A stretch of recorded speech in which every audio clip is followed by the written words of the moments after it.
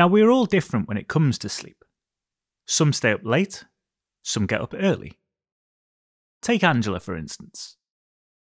She's always been a night person. Her energy levels peak at 10 PM, just when her husband is ready to go to bed. And even after many years of doing this, he still can't understand why her energy levels are so high during the evening. However, she's not so good in the mornings, and she never has been. It takes her at least half an hour to get out of bed after hitting snooze many times, and she needs a coffee before she can function and start the day. So what about you? To discover what type of sleeper you are, complete the quiz on your worksheet and we'll discuss the results shortly.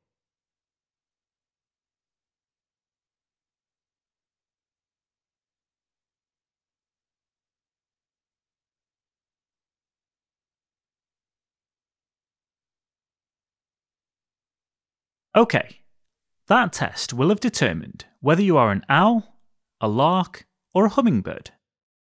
Now, in general, larks tend to get better sleep because, in our society, we are geared up to start our days early. Typically, larks tend to wake up before 6 AM without needing an alarm and start thinking about going to bed at 9 PM.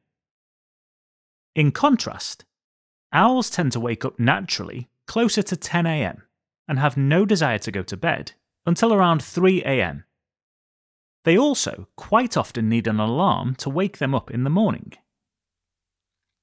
Hummingbirds fall somewhere in between, and it's estimated that around 30% of the population is either an owl or a lark, meaning the vast majority of people fall somewhere in between these two extremes. Many people try to become a morning person because it fits in with our society. School and work, for instance, often start early in the day. And I'm sure you've heard the phrase, the early bird catches the worm.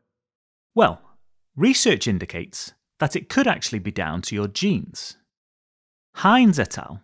Collected data from nearly 90,000 people who had submitted their DNA in saliva samples. And they were asked a simple question.